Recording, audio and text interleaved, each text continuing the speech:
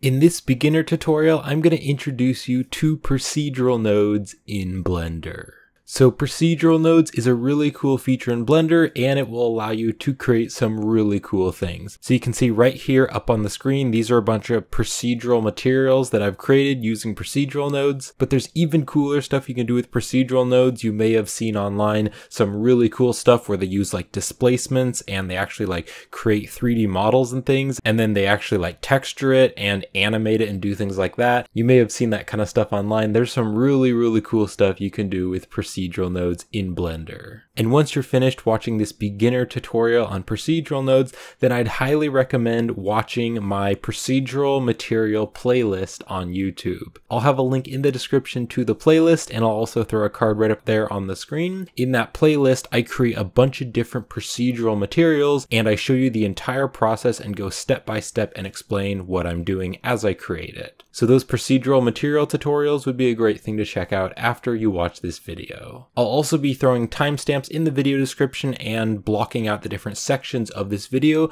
so if you want to watch a certain part, then you can check that out. And in the YouTube timeline, the timestamps will be displayed as well. So what exactly is a procedural material or procedural nodes? Well, what a procedural material is it's a material that doesn't use any external files. So for instance, you could go onto a website like Ambient CG, or you could go onto a website like CG Bookcase, and you could download some texture maps. And then you could put the texture maps into Blender, and then you can plug them up, and then it'll be a realistic material. And that works really well, but that's not a procedural material because you need some kind of external file or an image texture or an external texture map on your computer, and you have to put that into Blender. So you can sort of think about procedural materials as you're kind of coding the texture. So you use different things like procedural noise textures and other things like color ramps, and you can also use math nodes and things like that, and you're creating those materials using the nodes which are built into Blender. And what's so cool about this is that they're adjustable, so you can kind of change it and make it how you like. You can scale it up or down. You could have more rust or less rust.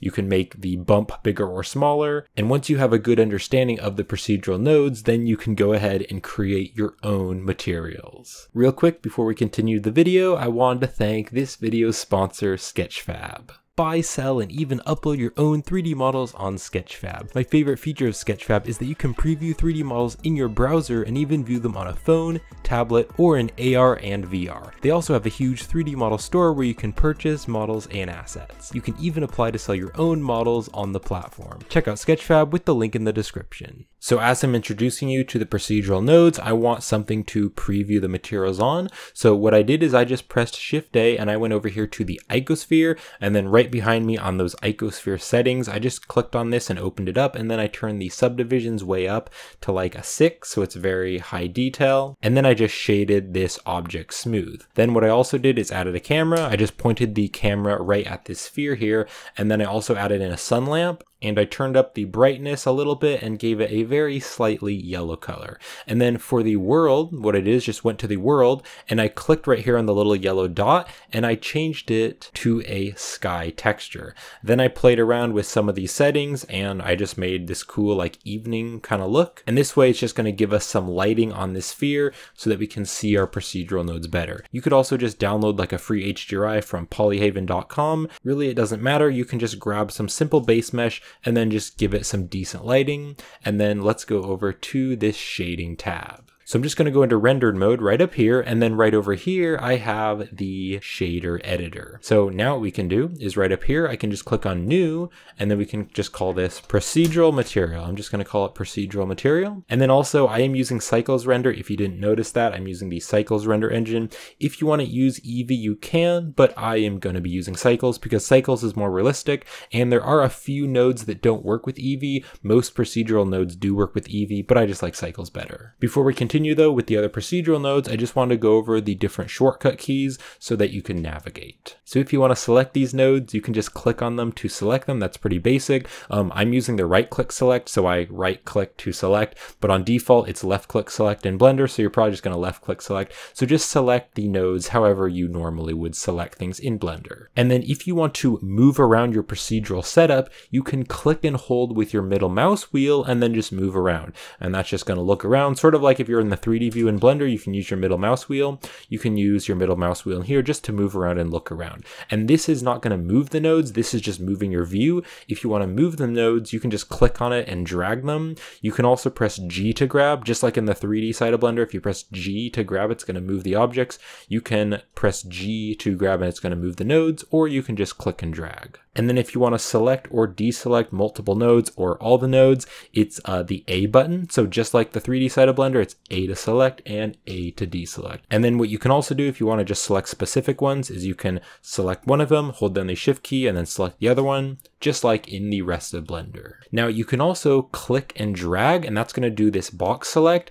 You can also press B for the box select, just like in the 3D side of Blender. If you press T to open the T panel, you can see that on default we're on the select box, so you can just click and drag, and that's going to bring up the box select, or you can just press B. Now, if you want to duplicate nodes, sometimes you do need to duplicate nodes, just like in the 3D side of Blender, it's Shift D. So Shift D will duplicate the node, and you can see that now I've duplicated it, so now we have two principled BSDFs. And don't worry if this is all a bit overwhelming, you don't need to remember all these shortcut keys right now, you can learn them in time. Now, if you want to delete objects, again, just like the 3D side of Blender, you can select it, and then you can press X to delete, or you can also press the delete key, and that will delete a node. Now, you can see that this principled BSDF has this little wire right here, and the wire is going from the end of the principled, and it's going over into the material output, and then it's going into this socket right here. And while you're setting up procedural nodes, this is the workflow that you're going to use. So you're going to add nodes,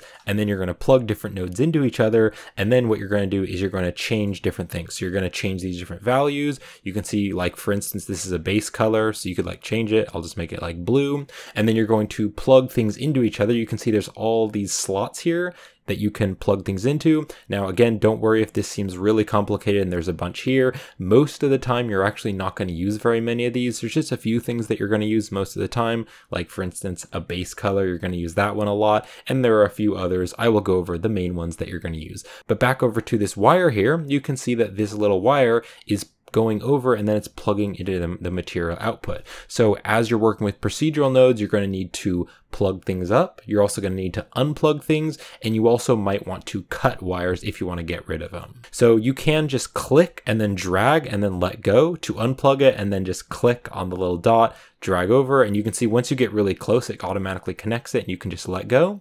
That is one way. But for instance, let's say that I like duplicate this. So I'm going to select it, press Shift D. Now you wouldn't use two material outputs, you'd only use one. But let's just say that I click and drag, and you can see there's another wire, and I'm going to plug this up. Let's say that you have multiple wires and you want to cut all of them. What you can do is you can hold down the Control key and then right click and drag, and you can see that your mouse turns into a little knife icon, and then you can cut the wires and then just let go, and you can see that it cuts both of them. So that is super useful if you've like set up a big thing and you have a bunch of wires and you just want to cut all of them, you can do that. So another thing is that if you have a really big procedural setup and you have tons of nodes, you might want to organize them a little bit better, and it might be a little bit confusing if you have like all these wires plugging into different nodes.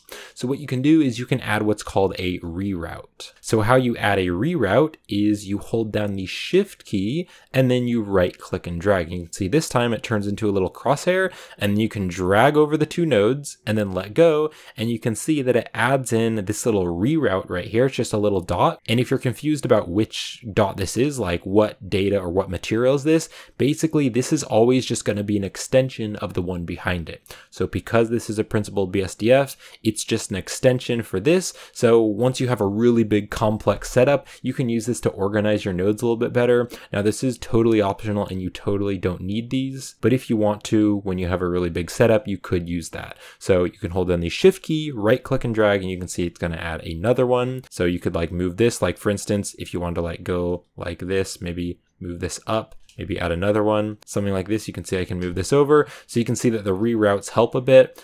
So it kind of routes up here, goes over here, but really it's just the same thing. It's not going to change the material at all. You could just plug these up like this, and then you can just click on these and press X to delete. And that doesn't look quite as nice, but it's the same thing. So it's not actually going to change the look of your shader. Now, again, just like with the 3D side of Blender, if you are in edit mode and you want to fill a face, if I just get rid of this, if you click on this and then shift click on this, or just have them both selected, you can press F, and just like in the 3D side of Blender, how that fills a face, F is going to fill these two wires together. And then there may be some cases where you want to delete a node but keep it plugged up. So for instance, you don't need to follow me on this, you can if you want to. I'm just going to click on the add here, and then I'm going to go right down here to shader, and I'm going to add a mix shader right here. I'm going to add the mix shader, and then I can actually just drop it right in here. So if you click on a node and drag it, you can see that if you put it in front of the wire or over the wire is actually going to light up. And then if you let go, Blender's automatically going to add it in. But then let's say I want to delete this, I could press X and delete and then plug this back up. But there's actually a quicker way to do this. So if I want to delete this, but then have this continue to be wired up, instead of pressing X to delete and then replugging it up, what you can do is you can press Control X. And that way it's going to delete the node, but it's going to keep it plugged up. All right, now before we really get into all the different nodes, I want to introduce you to the Node Wrangler add-on. Now, the Node Wrangler add-on isn't something that you have to install and then download. It's actually built into Blender, so you just have to enable it. So how you enable it is you go right up here to Edit and then go to the Preferences. And then over here in the User Preferences, you're just going to click on Add-ons.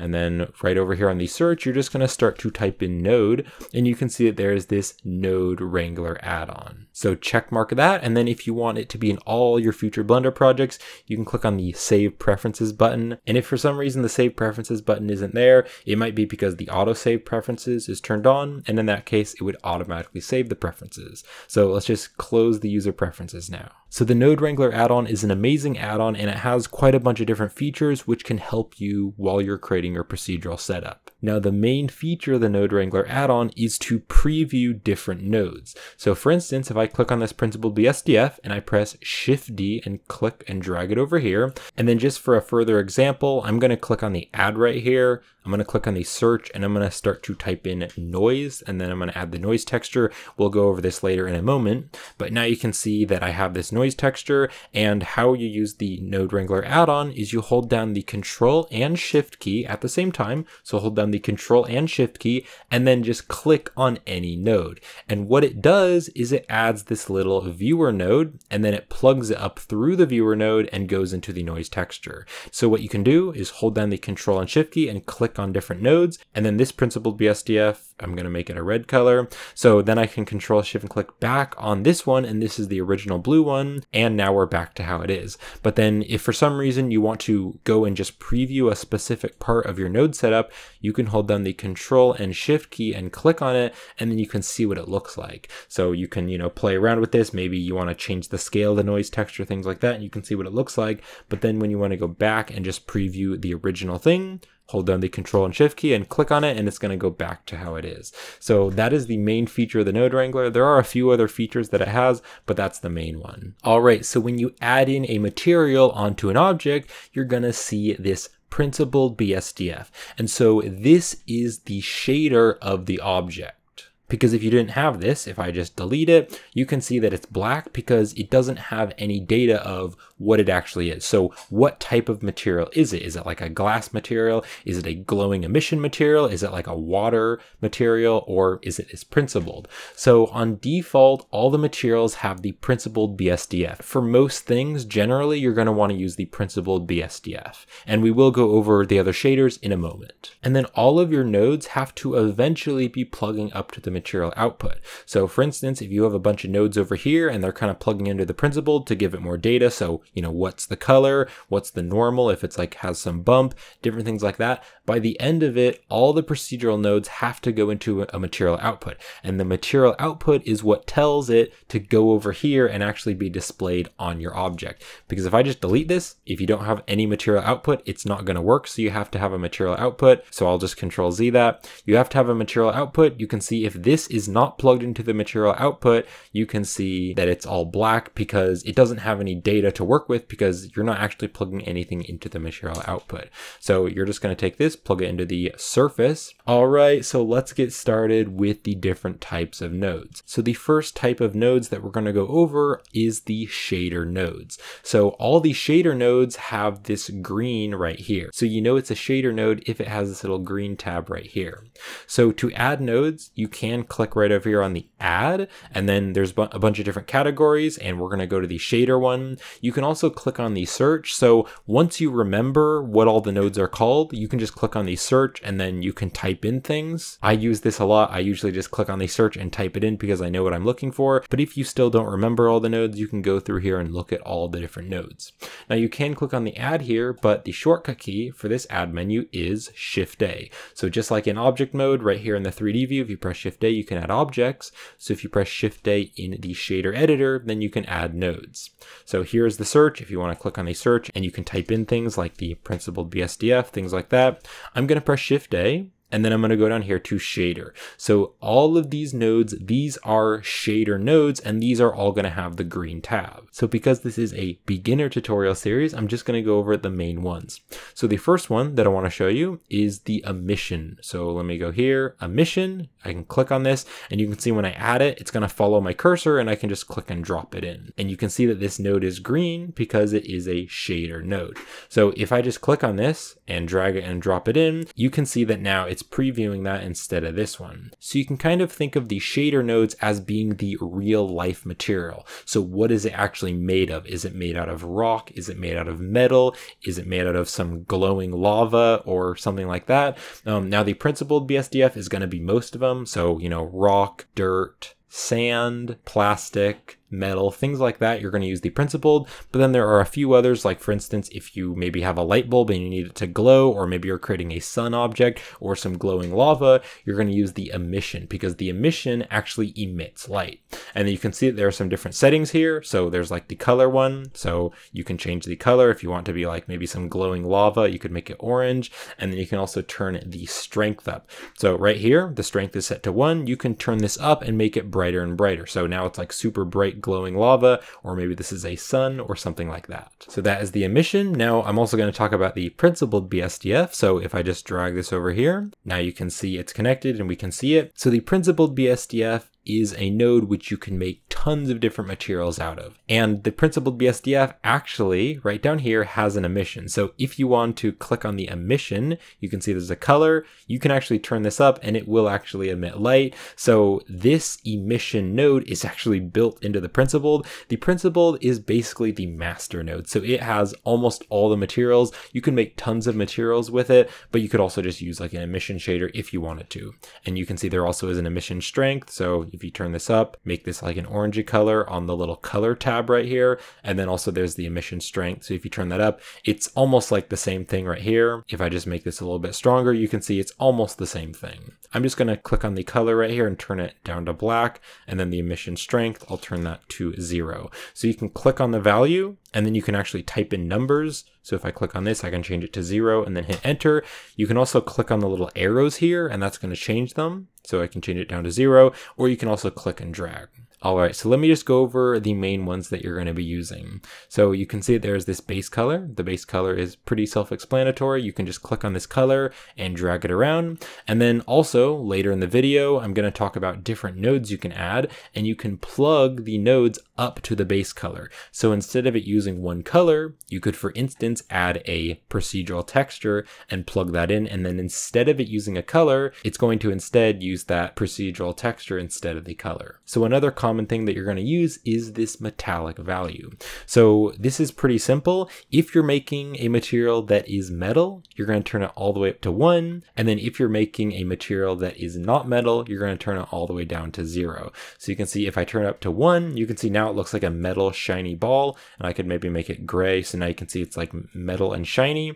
Or if you turn this all the way down, this just kind of looks like maybe plastic or something like that, or maybe clay. And then if you have a material that has some parts metal and some parts not, like for instance, you might have a scratchy metal material and the scratches, the rusty scratches may not be metal because they're kind of scratched and old and worn. Maybe they have dirt on them, but then the rest of the material is metal. You could use, for instance, a texture, and you would plug the texture into the metallic value. And then instead of using 1 or 0, it would actually tell it where on the shader it's going to be metallic and where on the shader it's not going to be metallic. So we'll get into that later, but basically if you want it to be all metallic, you turn it up to 1. If you want it to be not metallic at all, you turn it down to 0. Or if you just want some specific places to be metallic, you'll use different things like procedural, textures, and things like that. All right, let's go down to the next common one, which is the roughness. So for instance, think of like a mirror. A mirror is super, super shiny, or maybe think of like some car paint. That's going to be really, really shiny.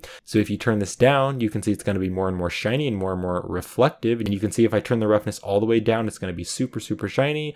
But then if you think of another material like maybe brick or rock, usually bricks or rocks, they're super, super rough and you can't really see any reflection. So if you're making a material like brick or rock or something that is not reflective, you're going to turn this way up, and now you can see that that's not reflective at all. It's very rough. So I'm just going to turn the roughness back to the default, which is 0.5. So if I just click on it, you can see I can change it. So I can just type in 0.5, enter, and there we go. Now it's right in the middle. I'll just turn this back to a blue color. So we're going to go all the way down, and we're going to go right down here to the normal. So the normal is basically a fake bump. So for instance, think of something like maybe rock. A rock is going to be very bumpy, but you can see that this object right here is actually very smooth. So what you can do is you can use this normal to basically make a fake bump. And this doesn't actually change the object shape. So it doesn't actually change the shape of the mesh. What it does is it changes how the shader interacts with the light. So when the light comes down and bounces off of the object, it's going to change how that looks. And so it basically adds a fake bump and it makes it look like it's bumpy even though it's actually not. So it won't actually change the shape of the object or the shape of the mesh. It'll just make a fake bump in the material. And I'll be showing you how to use this later in the video. All right, so that is the principled BSDF. Now let's just go over a few more common ones. I'm going to press Shift A here, and I can go to shader, and I'm going to go right down here to the mix shader. So if I click on the mix shader, I can add this one in. Now what this does is it actually mixes two shaders together.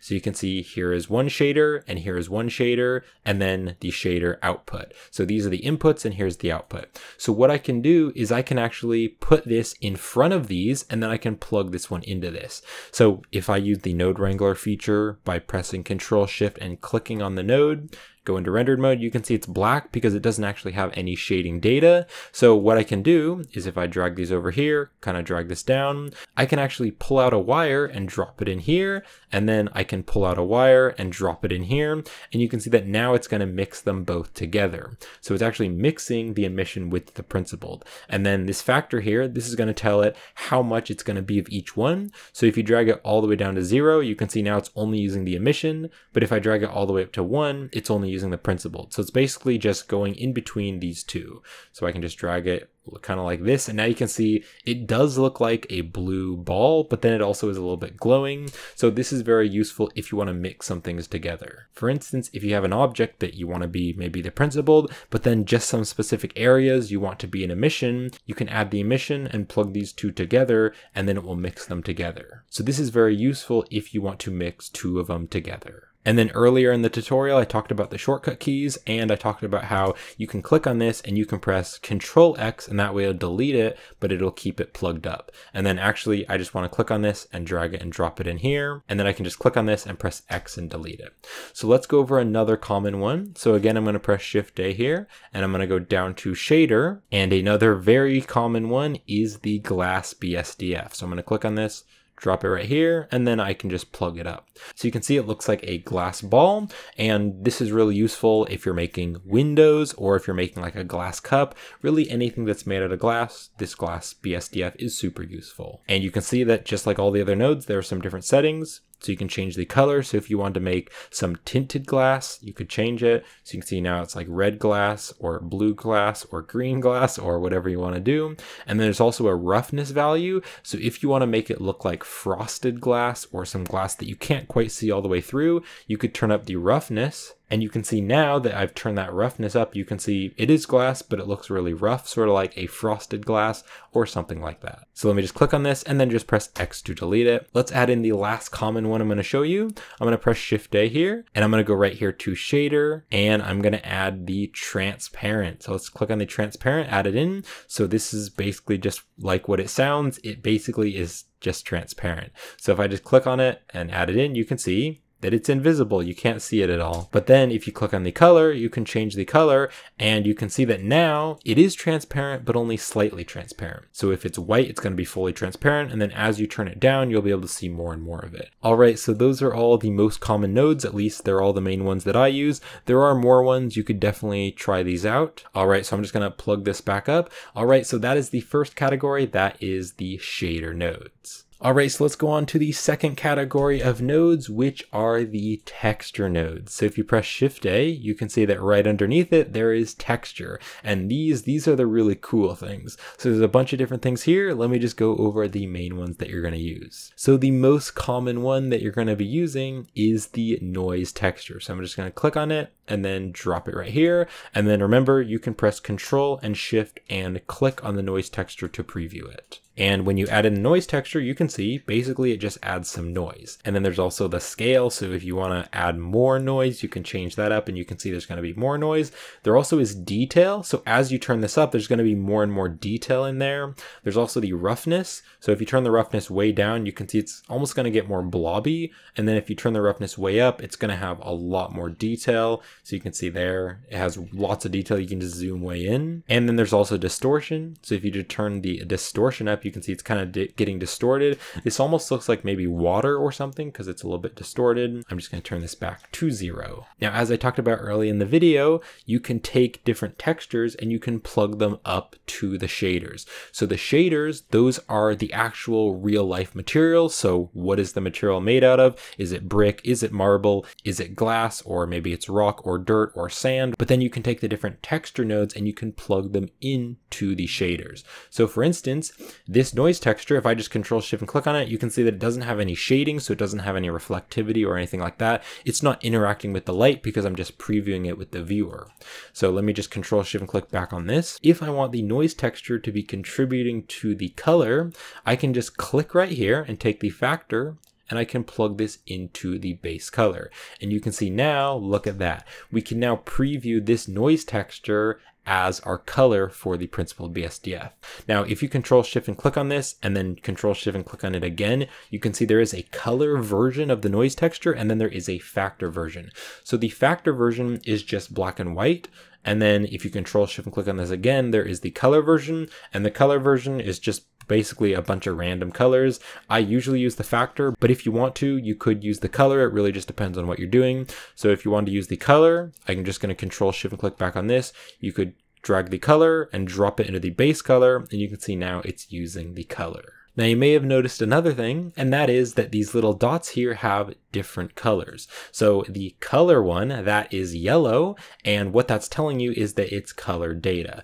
Now all of the gray ones are kind of just like all the mismatch and all the other ones. So there's factors, there's metallic, things like that. The gray ones are sort of just all the general other ones, but then there is the yellow one. The yellow one's the color one, and you can see that there's also these purple ones. So the purple ones are either normal data or they are vectors. And we're going to be getting into vectors and normal later, but you can just remember that the purple ones are either like normal or vectors, and then the yellow ones are going to be color data, and then the gray ones are going to be other things, usually just black and white data. And then you can also see that there are green ones right here, and the green ones, these are the shader data. So the green ones are only going to be on the shaders, and you can see that there is a green one going over to this green one because this needs shader data. So this doesn't apply for everything, but generally speaking, you want to plug the same colors up to their own color. Now the gray ones, the factors here, the black and white data, those ones you can usually plug them into anything. Like it's not going to mess up anything if you plug a gray one like this into the yellow one like this. I can Control Shift and click on this. You can see that totally looks fine. So the gray ones and the yellow ones can usually mix. But for instance, if you're taking something like this yellow one and you're plugging it into the purple one, you can see something is clearly wrong here. Something is broken with the shader, and that is because you don't want to mix the colors up, generally speaking. Like for instance, also I could duplicate this and maybe plug this green one into this yellow one, and that's not going to work. You can see it's a red line and it's basically telling you that doesn't work. You can't do that. So you're not supposed to do that, and that'll just kind of mess things up. So just remember that generally speaking, the colors of the sockets need to go into each other. All right, so let's jump back over here to the different textures. So that is the noise texture. The noise texture is a very common one. I'm just going to delete it. and then I'll press Shift A, and let's go to the next common one. So another very common one is the wave texture. This is a really cool one. So I can Control Shift and click on it, and you can see basically it just has these waves here, and there's a bunch of cool things you can do. You can play around with these things, like you can change it from bands to rings. That looks a little bit different. You can change the X, Y, and Z. So if you're familiar with the 3D side of Blender, there's the X axis, Y axis, and Z axis. So if you change this, it's going to change where the waves are rotated. And then there also is a few other settings here like shine and saw. That looks a little bit different, and triangle. So you can play around with these things. I'm just going to leave it at sine. And then just like the noise texture, there's a scale. So if you want to have more or less, you can change that. There also is a distortion. So you can see as I turn this up, it's going to be more and more distorted. And just like the noise texture, there's a detail. So it's just going to add random bits of detail. So that is super useful. And then there is some other ones you can play around with these, like the detail roughness. You can see there's going to be even more detail and it's very rough. So I'm just going to delete this one. Let's just press Shift A and go to texture. So another really common one, this is a very cool one, is the Voronoi texture. If that's how you pronounce it, Voronoi, I think that's how you pronounce it. So let me just Control Shift and click on this one. So you can see that again, they have different outputs. There's a distance. And then if I Control Shift and click on it again, it's going to go down to color. So here's some color data, and then I can Control Shift and click on it again, and here's a position one. I'm just going to Control Shift and click on it again, and that'll go back to the distance. So this one is really cool. There actually are a bunch of different settings here, and another really cool thing you can do is if you want to quickly switch between these, you can hover your mouse over the drop down, and then you can hold down the Control key, and then you can scroll with your scroll wheel. So you can see as I scroll with my scroll wheel, holding down the Control key, it's going to just cycle between them. So usually for most things, again, 3D is the most common one. And then there are also some other cool things here, and these all look different. So there's F2, you can see that looks pretty cool. There's smooth F1, so that's kind of like smooth. There's distance to edge. This is really cool if you're making like some cracked shader or something like that. So you can play around with these. Pretty cool settings you can change. And then there also is the scale, so you can change this one. Most of the procedural textures have scales, so that is super useful. So you can like turn the scale down. And then there is the randomness. So if you turn the randomness all the way down, you can see now these are all aligned. And then as you turn the randomness up, you can see that now they're all random.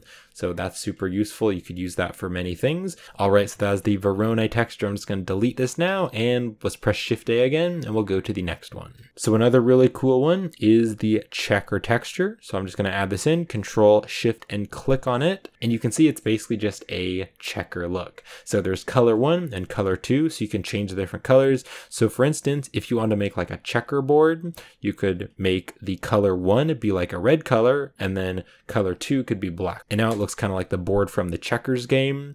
You could also, if you want to make like a chessboard, maybe like a wooden chessboard, you could have one of them be brown like this, and then you could have another one maybe be like a darker brown, something like that. So now maybe that's made out of wood. And then there also is a scale as well. So that is the checker texture. Let me just delete this one. I'm going to press Shift A. I also want to show you another really cool one, which is a brick texture. So this is very cool for making bricks. So I can just Control Shift and click on this. So if you want to make bricks or tiles or things like that, this is really useful. Now you can see that it places it a little bit weirdly. Later in the video, we're going to be getting into how you can actually change where the texture is. And we're going to be using the vector for that. So there are actually nodes where you can tell it where you want it to be. So you can see that right over here, it's not stretched. If you wanted to move this down here, you could actually use nodes and tell it where it's going to be placed. So for now, I'm just going to look at it from the top view. So there is the offset. Now you can see that kind of just looks like the checker texture. I'm just going to turn the offset all the way up to 1. There's some other things here you can play around with. There's also the colors. So if you wanted to have it maybe be like kind of a reddish brick wall, there are some brick walls that are kind of more a red color. And then there is the mortar, and the mortar is like in between. So you could make that maybe like a gray color or a brown color. And then there's some other cool things here you can play around with, like the mortar size, how smooth it is. You can also change the brick width and the brick height, or the row height, different things like that. So this is a super useful texture. I have a tutorial on how to create procedural tiles. So if you want to watch that, link's in the description. It's also in my playlist, and I use the brick texture to create it. I'm just going to delete this now. Let's go over another one. Just a couple more though that I'm going to show you. There is a Musgrave texture. This is a really cool one. You can do some really cool things with this. So you can see this kind of looks like the noise texture, but you can do some different things with it, like play around with the scale. You can also change the detail here. Again, this is very common, the detail. I can also click right up here and change these things, and you can see they all look different. Oh, that looks pretty cool. So there's many uses for the Musgrave texture as well. All right, I'm just going to delete this one, and then one more that I'm going to show you in this video. If I press Shift A, go to texture, you can see there is this magic texture. So this is a pretty cool one. I'm going to Control Shift and click on this. This one looks very cool. It's very colorful, and this is almost like a seed value. It's kind of just random, and it'll just give you random colors. That's pretty cool. So I don't use this one very much, but it is a pretty cool one. So I just wanted to show you it. There's a scale value. You can also change the distortion. Oh, that looks really cool. So yeah, this is a cool one. I don't use it very much, but I just wanted to show you it. So I'll press X to delete it, and I'll just press Shift A, and I'm going to, you can click on the search if you want to find a specific one. I'm going to search for the noise texture. So I can click on search, type in noise, and then I can find it and just drop it in here. And then I'm going to take the factor and plug that up to the base color. And then I just need to Control and Shift and click on the principal to preview it. Maybe change the scale, just turn it up, and I think I'll turn the detail up all the way up to 16, so it's detailed. All right, so that is the second type of procedural nodes, the texture nodes. And I don't think I said this earlier, but you probably figured it out. All of the texture nodes have orange. So they have this orangey brown color, and that way you can know that they are texture nodes. So just like all the shader nodes have green, these all have orange. All right, so let's go to the third type of textures, which is the input textures. So if you press Shift A, you can see right up here, there is input, and there are a bunch of different ones here. Again, I'll just go over the main ones that you're going to use. So the main one that you're going to be using is the texture coordinate node. So if I click on this, I can just drop it right down here, and you may notice two things. You might have noticed that these are all purple, and so these are all going to deal with the vectors. And you also might have noticed that these are red. So all of the inputs, they're all going to be red. As you can see here, these are all red. So that's a good way to remember that all the input nodes are red. Now, the main thing that the input nodes do is they tell the textures where they're going to be placed on the object. So they're going to define how the texture is placed and where it's placed. So that's what the vector deals with. So just to show you, I can go back into rendered mode right here. Now this noise texture needs some default vector. It needs some way to know how it's going to be placed on the object. So each texture, if it doesn't have a texture coordinate plugging into it or anything in the vector plugging into it, then it needs a default vector. And so the default vector is generated. So you can see if I take the generated and plug it into the vector, then nothing is going to change. You can see here it is before and here it is after. So if you don't have anything plugged into it, it's just going to use this generated. Now I can Control Shift and click on this, and I can continue to click, and I can go down and down. And there's a bunch of different ones here. There's normal, UV, object, camera, window, and reflection. And these things tell the texture how it's going to be placed on the object. So I can just Control Shift and click back on this. So the generated, that's the default. So if I just plug this in to the vector, so purple is going to purple, that's going to stay the same. If I change it to normal, now it looks a little bit different because what it's doing is it's using the normal of the object. If you plug in the UV, it's going to use the UV map of the object. So you can see now, you can see it's kind of stretched, and that's because if I tab into edit mode and I go U and unwrap, you can see it unwraps it. I can do like the Smart UV project, and now you can see it's going to act differently, but you can see there's some seams, and that's because now it's using the UV map. So if you're familiar at all with UV unwrapping and texturing, that's basically what it's using. So it's using the UV map of the object. If you go into the UV editing tab, you can see here is the UV map, and you can do some different UV maps. Like you could press U and do the cube projection. That would be a little bit different. And then I'll just go back to the shading tab, and you can see that now it looks a little bit different. So that is the UV. So depending on how the UV mapping is, it's going to change. Like here's the sphere projection. That looks a little bit different. It's a bit stretched. Let's go on to the next one, which is the object. So this one is super useful, and for most procedural setups, you're going to be using the object one. And why the object one is so great for procedural texturing is because it very evenly placed the texture all around, and you're not really going to have any stretching or anything like that, unless of course you stretch the object. If you stretch the object, of course, then it's going to be stretched. Although if you pressed Control A and then you applied the scale, now you can see it's not going to be stretched and the texture looks fine. I'm just going to Control Z that though. So the object mapping works really well and it applies pretty much to any mesh. So for instance, if I press Shift A and maybe I add a cube, then I can like bevel this. You don't need to follow me on this. But now if I want to take this and select the cube, I can just add the procedural material. You can see it actually works pretty well on different objects because it's using the object mapping, and it just very nicely places the texture very evenly around the object. So the object mapping works really well. There also is some others like the camera. So if you plug this into the camera one, so if I just go into the material preview, now you can see that that's what's happening. So it applies the texture to where the camera is located. So depending on where the camera is located, it's going to change. I don't use this for very many things, but you may use it in some cases. There's also a window. So if you change it to window, now you can see that as I'm rotating, it's not changing where the texture is. And then there also is the reflection one. And that one is a little bit different as well. You can see it kind of reacts to the reflection. So where the object would be more reflective, kind of on the sides here, you can see it looks a bit different. Now this is a beginner tutorial, so you really don't need to memorize these. Don't worry about any of these. All you need to remember mainly is the object one, and that's really good for procedural textures, or if for some reason you want to use the UV map, you could, or generated, but really for most procedural textures, you're going to use object. So for almost all of my procedural material tutorials, I just use object because that works really well. So let's go over the other ones. So let's press Shift A here. I'm just going to go to input. Another common one is the geometry one. So we can add the geometry one, and you can see this has even more stuff. So let me just plug these different inputs in, and then we can see how it changes. So there's position, and you can see this is going to change when the position of the object changes. So that is pretty cool. So if for some reason you want it to change when the position changes, you could do that. There's also normal as well on the geometry node. There's also normal right here. And there are some other ones. You could try these different ones out if you want to, but there's one really cool one, which is the pointiness. And what the pointiness value does is it makes the parts of the mesh that are coming out lighter,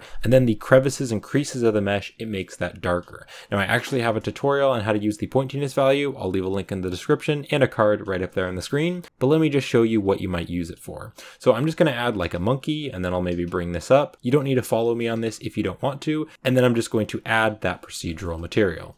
Now, if you're in Eevee, this unfortunately isn't going to work because the pointiness value doesn't work in Eevee. It only works in the Cycles render engine. But you can see here, if you zoom in, it's already starting to do something. So I'm just going to Control, Shift, and click until I can preview it. But you can see that the crevices are a bit darker, and then the corners or the parts that are kind of up higher, it's making that lighter. Now I'm not going to go into a ton of detail, but you can definitely watch that tutorial on how to use Blender's pointiness value. Link is in the description. But there's just an example of what it looks like. So I will just delete this, and then we can just bring this back down. And then I'll also delete the geometry node. All right, let's press Shift A, and I'm going to go to input. And the next one that I want to show you is the value. So this is basically just a number value. So for instance, if you wanted to change two values at the same time, what you could do is, for instance, this value here, you could plug it into the scale, and you can see it's gray and it's going into gray. And this doesn't have any texture data or anything like that. It is just an input, because it's red, and so it's going from here into here, so it's now a new input. And now, instead of it using this scale, it's going to use the scale of the value node. So if you want to change the scale and the detail at the same time, you could plug these both up. And now if I just Control, Shift, and click on the noise texture, I can scale this value, and it's going to change the value for both the scale and the detail. Because again, instead of it using their own scale and their own detail, I'm plugging these up, and so now it's only using this value instead. So this is very useful for a lot of things. If you want to animate values, this is really useful. And also if you want to change multiple values at the same time, this is very useful. So I'm just going to delete that now. Let's press Shift A, and I'll go back to the input. And there's another cool one I want to show you, the layer weight node. So I'm just going to click on this and add it in. Now you can see that unlike this one actually does have some input. So you can actually input stuff into the layer weight and then output it. So for instance, if you wanted to take the object, plug that into the normal, then you could plug these into the noise texture. So let me just Control, Shift, and click on it so you can see what it's doing. So basically what the layer weight node does is it makes the parts on the edges here, when you are looking at the object more from a side view, like when you're looking at the faces from side view, it makes that lighter. And then the faces that you are looking on more straightforward, that's going to be a grayer color. So there's the Fresnel, and then you can also control shift and click on this, and there's the facing. And then there is a blend value that you can change that, so you can make it lighter or darker. So if you want to make it more contrasty, you can do that. So how might this be useful? Well, it might be useful, for instance, on like an atmosphere on a planet. This would be very useful because maybe if you're making a procedural planet, I actually have a tutorial on how to create a procedural planet. You might want to have an atmosphere and just have like some blue on the edges. So you could use this, and then you would of course need to change it. So you need to edit the colors to make it kind of blue, and then you could maybe plug that through an emission so that it's a glowing atmosphere. That's just an example. You could definitely watch my procedural planet tutorial. Link will be in the description. So that is the layer weight node. I'm just going to delete this now. And again, there are a bunch of them, but I'm just going to show you one more common one. So the last one that I want to show you is the object info node. So let's just add this in and just put it down here. So this is a pretty cool one, especially the random value. This is really cool. So if I take the random, I can plug the random into the base color. So it looks a little bit complicated here. Let me just control shift and click on the principal. So let me just move these out of the way. So I just want to plug the random into the base color. I don't need to go into this one. So I'm just going to plug the random into the base color. And then what I can do, let me just scale this down, move it over to the side. If I press Shift D to duplicate this, you can see that they're actually different colors. So this one's a little bit lighter, this one is a bit darker. I can press Shift D again, oh, it's a lighter one. And there's another one, I'll press Shift D, you can see that one's very light. So basically this has a random value, and what it does is it makes each object that has the material a random color, slightly different. Now right now it is only black and white, it's kind of just like white and gray, but you can actually play around with this by adding nodes in here to edit the colors. So all we need is this white and black value, and we can edit the colors, and we could just make like different colors. And this is going to lead me into the next group of nodes, which is the converter nodes. So I'm just going to press Shift A, and you can see right down here there is converter. Now there's a bunch of different things here. I'm just going to show you the most common ones. So there is this color ramp. Let's click on this, and then you can see that if I just drag over, this wire turns a white color, and I can just drop it, and you can see that it's automatically going to connect it up. So now I can control Shift and click on this color ramp. Now you also may have noticed that this is another color. It is blue. So when I press Shift A, I go to converter. You can see that all of the converter nodes are blue. So that is very helpful. I'm just going to delete these. So with the color ramp, if I control Shift and click on that, you can see that here is what we're seeing. So this is the random value, and the color ramp right now, it's not really doing anything. If we had color data, it would convert it to black and white because it's a converter node. But what I can do is I can actually change the colors in between this value. So we can take the random value, we can convert it through the color ramp node. The color ramp node is a converter node, and then we can change the colors, and then that can go into the base color. So you can see that the color ramp node has a black tab and a white tab, and you can actually drag these tabs around. You can also click on the plus here if you want to add a new tab in between, and you can also click on the minus if you want to delete it. Now each tab has a color that you can change. So you can see right here, there is this color, and if you click on this, then it will give you this color palette, and you can change the color. So I can just change this to, for instance, like a green color, and then I can also drag this, and you can see that when I drag these two together, it's going to be more and more contrasty, because you can think of this random as being all of these different objects. They're going to randomly be dropped in here, and so if these are closer and closer together, there's a more likely chance that they're going to be green or white and not in between. So it's going to make it more and more contrasty if you drag them together. If you drag them out, if you drag them really far apart, there's a lot more of a fade in between the green and the white, and so you can see some of them are sort of like a light green. So this one I can also change. So if I click on the white tab, I can click right here to change the color. So maybe this one I want to make it blue, and now you can see it's blending between green and blue. I can also click on the plus here to add a new one, and so this one I could make another color, maybe like red, and you can see that now we have a bunch of different colors, because if you're mixing red and green, there's going to be yellow and orange in between. And now if I just start to duplicate these, you can see that randomly they're going to be generated as different colors. Now if I take away or remove the random, then that's not going to happen. You can see that it's just going to be whichever one is in the middle. So if I turn this to green, now it's going to be green, or I can just drag the blue over. Now it's going to be blue. So you need that random data because this is an input node. The input node is going into the color ramp, and then the color ramp is converting it to these different colors. And then that's going to go right through here to the base color. So I can just Control, Shift, and click on that. And you can see that now we have a bunch of different colored balls. And when I press Shift D to duplicate them, they're all different colors. So that is the color ramp node. It's very cool and it's a very common node. So let's press Shift A. I'm going to go down here to converter, and another common one, a very useful one, is RGB to black and white. So if I click on this, you can just drop it in, and then I want to drop it like right in here because you can see yellow going to yellow, and then the gray, that's fine if it goes in there because this is color, so it's yellow, and then the gray one, that is just black and white. So it's converting it from color to just black and white. So I can just drop it in here. And then if I Control Shift and click on this, you can see it's color. And then if I Control Shift and click on this, you can see now it's just black and white. So that's a super useful one. I'm just going to press X to delete that. If I press Shift A and go to converter, there also is another common one, and it's the math node. So I'm just going to drop the math node right here. So the math node is sort of like a calculator. It basically does math for us. So it's super useful in many cases. Let me just give you an example. So I'm just going to move these three nodes out of the way, and then I'm just going to take the noise texture and bring it over here.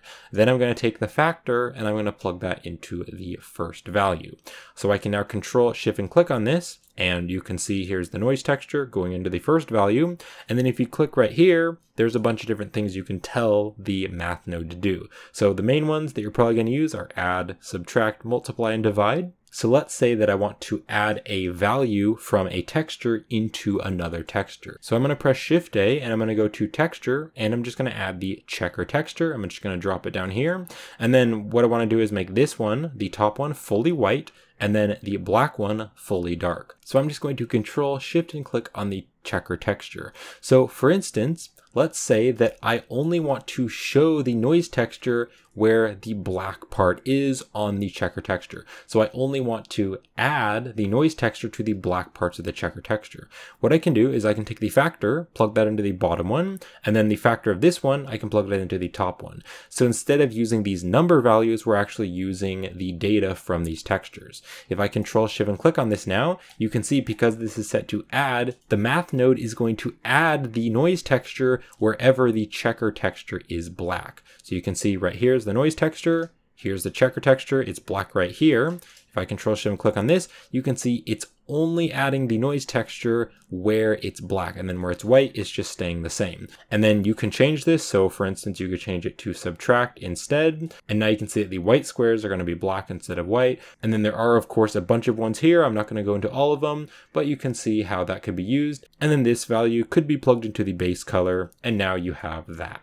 So that is the math node, super useful. I'm just going to click on this and press X to delete it, and click on this one and press X to delete it. And I'll just move these a bit back into place. I'm also just going to select all the extra balls and I will just delete them because all we need is this one. So let me just scale this up and put it back into place. All right, so that's the basics of these blue converter nodes. I'm just going to delete the color ramp and I'm going to delete the object info.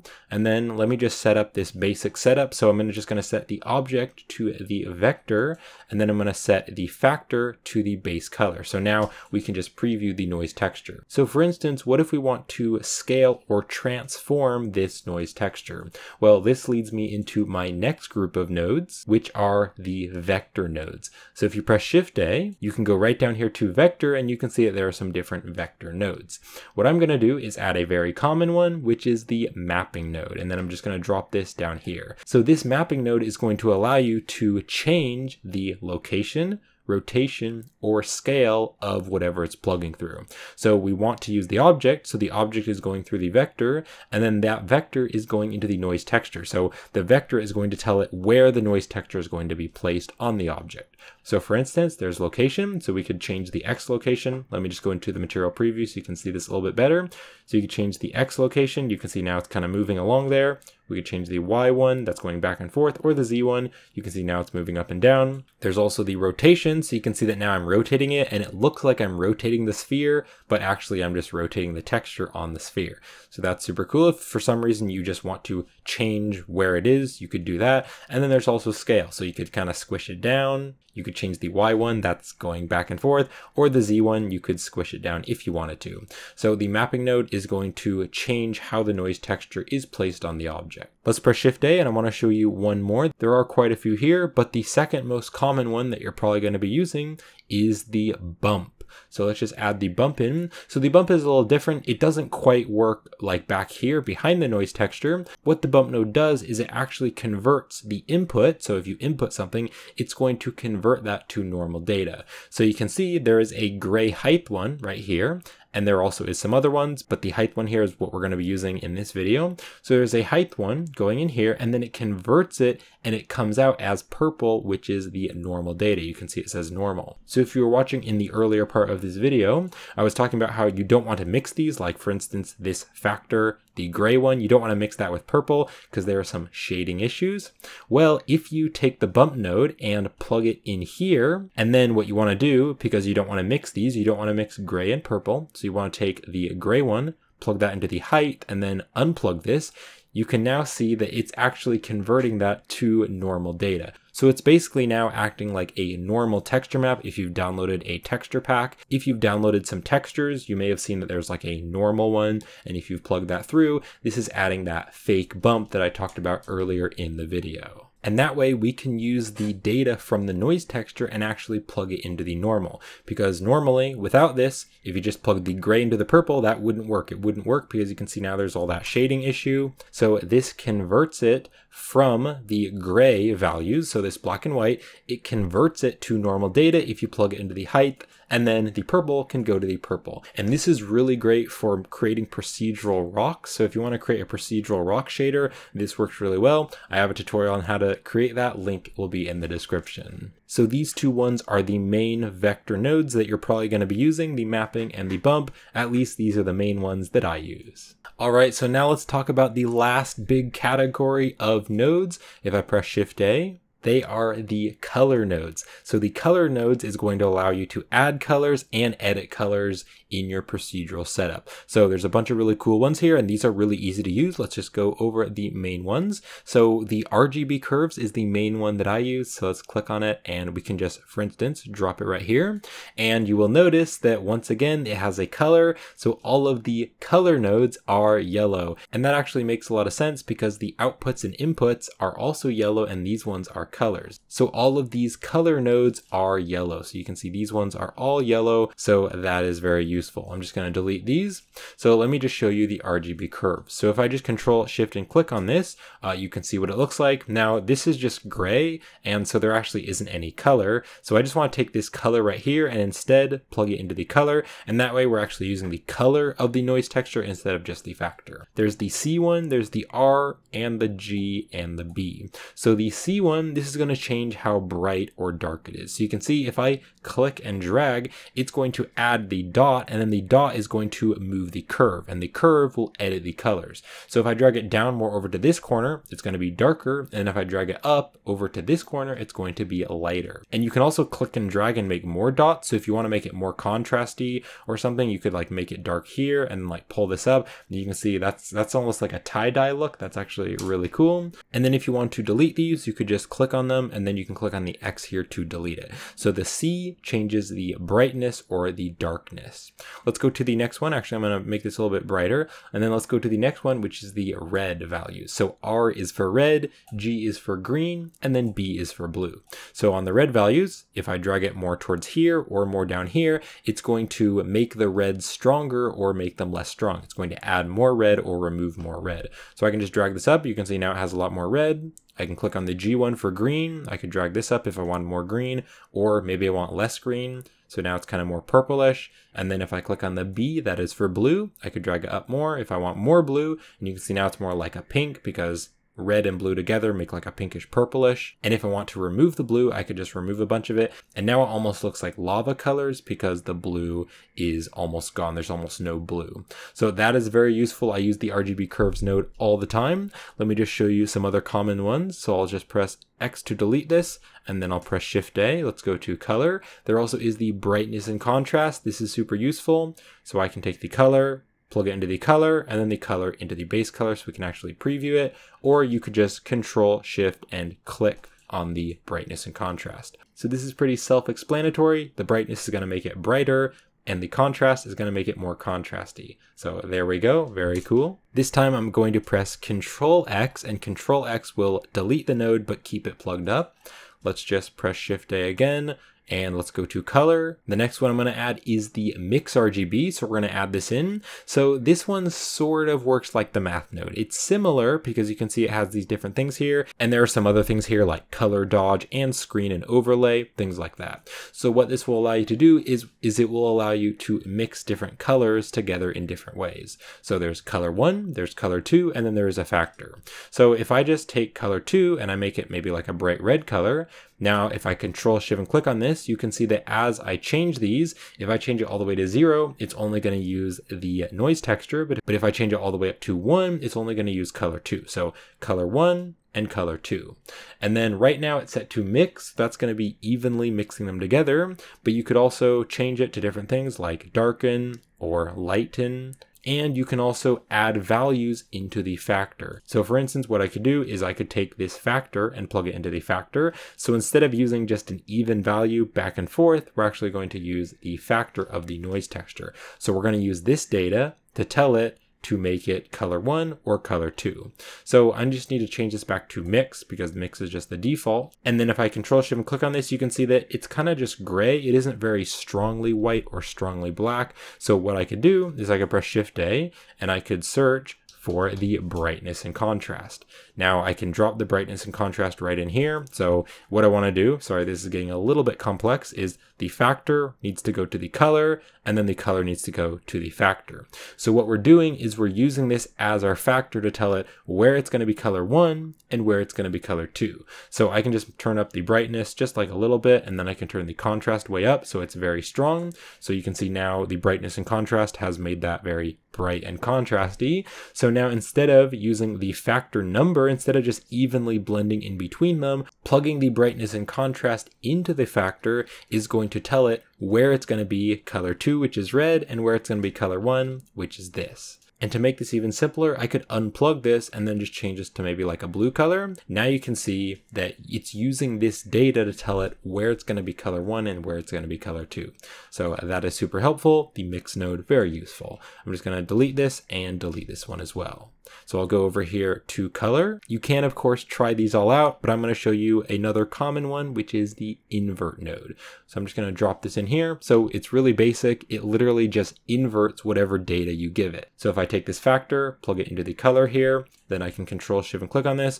You can see if I Control Shift and click on this, here it is before, and then I can Control Shift and click on this, and it inverts it. So this part here, you can see there's a little white patch, it inverts it, and now it's going to be a bit of a dark patch. So pretty simple, it just inverts whatever value you give it. All right, so we're getting towards the end of the video, but there's just a few more things that I want to show you. And these are ways that you can better organize your nodes. So if I just press Shift A right here, you can see that right down here, there is a layout and there is this reroute. So if you add the reroute, we talked about this in the beginning of the video, but if you hold down the Shift key and right click and drag, you can add these reroutes. So for instance, if you didn't like how this is kind of going over, maybe you want to go down and then over, you could hold down the Shift key and right click and drag over, and then you could just like drag this down, maybe like that, maybe add another reroute, move it up here, and then you could like pull this down, and you can see that now it looks a lot nicer. So if you like this better, you could do that. This is really just personal preference though, because this reroute is just a duplicate of whatever this output is. So the output just continues to go down here and then it just goes in there. So you could hold down the Shift key and then right click and drag to add the reroute. You could also just press Shift A and then go to layout and add a reroute, and it's going to add that little dot there. Now you can also see under layout, there is this frame, and the frames are super useful if you add them in. Basically, you can add frames to different groups of nodes. So for instance, if you wanted to add all these to a frame, frame, you could then move them around and they'd all be connected in the frame. So I can drag this and bring it over, and then I can just click and drag and drop it into the frame. And you can see now when I drag the frame, the nodes in the frame are going to move along with it. So I can box select these and drop them both in the frame, drop it in, and then if I drag this over, you can see now I can move the frame. So once you get really, really complex procedural setups, like for instance, in my procedural planet tutorial, that was a pretty complex node setup, the most complex one I've ever done. It's really complex, and so I use these frames to help me organize the nodes. You could also just delete this frame, and if I just select all of these nodes, you can press Ctrl J, and that's going to add a frame. So just like in the 3D side of Blender, if you want to join objects together, you press Ctrl J. Well, it's the same here. You can just like box select these, press Ctrl J, and now it's going to add these all in. And then if you want to delete the frame, you can just click on it and press X to delete it, and it won't actually delete the nodes inside the frame unless you have the nodes selected as well. If you have the nodes and the frame selected and press X to delete, it'll delete all of them, or you can just press X on the frame and delete the frame. Now the frames can be used to organize the nodes, so you can actually name the frame. So if you press N, that's going to open up this side panel, and you can see that there is a name and a label when you select the frame. So for instance, I could just call this noise, hit enter, and then the label, you also need to change that, so noise, and you can see now it actually says noise right there. There also is a color right here, so if you turn on the color, you could actually change it. So if you want it to be like blue, that's pretty cool. All right, I'm just going to delete the frame. So using frames is a super easy and effective way to organize your nodes. Now there's just one more way that I want to show you on how to organize your nodes. What you can do is you can actually join nodes together and then create a node out of those nodes. So how you do this is you can just select the nodes. So for instance, I'm just going to select these two, and then you can press Ctrl G. Now, when you press Ctrl G, it's going to add these into their own nodes. So you're sort of like creating your own node. It's pretty cool. You can basically create your own node. Now, when you do this, it automatically plugs up these group inputs and the group outputs. So what you do now to get out of this is you press tab. So if you press tab with this selected, it's going to go inside the node. And then if you press tab again, that's going to go outside of the node. So you can actually create your own nodes. So it's really cool. Now, if you press N, you can also rename this. So I can call this maybe noise. And then the label is going to be noise. And then there also is this node group here. I could also call this one noise. So that is super cool. And then just like edit mode, if you press tab, you're going to go into edit mode. If you tab into this, you're basically going to go into an edit mode of the node. So it's pretty cool. And then you can see here's the mapping and the noise texture. And then the object is being plugged into the vector. Now let's say that I wanted to plug this into the color. So maybe I just take the factor and I plug that into the base color. But you can see if I Control Shift and click on it, it's only the black and white. And in this case, I actually want to plug the color value right here, this color value, into the principled. I'm not actually able to access this color right here. So what you can do is if I tab right here, what you can actually do is you can actually plug the inputs and the outputs into these empty sockets right here. And then when you tab back into object mode or go back out here to the node, it'll actually be right here. So let me just show you. So for instance, I could just take this one, plug it into here, and then it's going to add another one.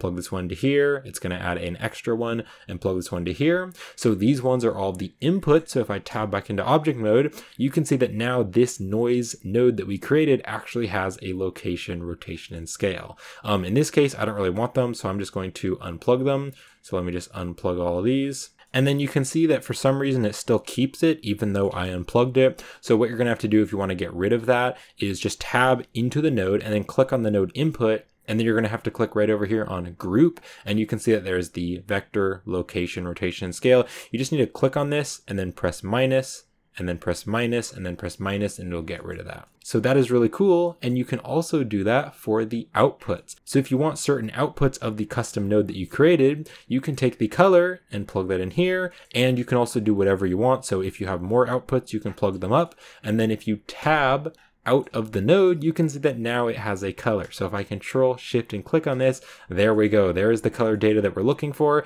And I can just take the color, plug it into the base color, and now you can see that it has that color right there. Let me just turn down the strength of the bump.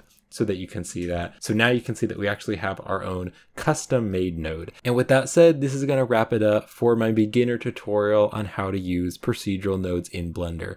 Now, I would highly recommend checking out the playlist where I have a bunch of different procedural material tutorials. So if you want to check out that playlist, you can watch some different procedural material tutorials, and all of those tutorials are created for beginners. So they're all in real time and step by step, and I add each node and I explain why I'm using them. So watching those tutorials is a great next step to learning procedural nodes in Blender. So again, you can check out the playlist with the link in the description. And also, if you'd like to help support this channel, a great way to do that is by purchasing my procedural material packs. So I'll be creating more procedural material packs as I make more, but for the time being, I have 2 procedural material packs, and each one has 10 procedural materials created with Blender. And you can purchase those on my Gumroad store as well as some other 3D model sites. And also, if you join my Patreon, then you can get those over there. So if you join my Patreon, you'll be getting those procedural materials, and you'll also help to support the channel each month. So that's going to be it for this tutorial. Thank you so much for watching, and I hope the tutorial was helpful. And I hope to see you in a future video.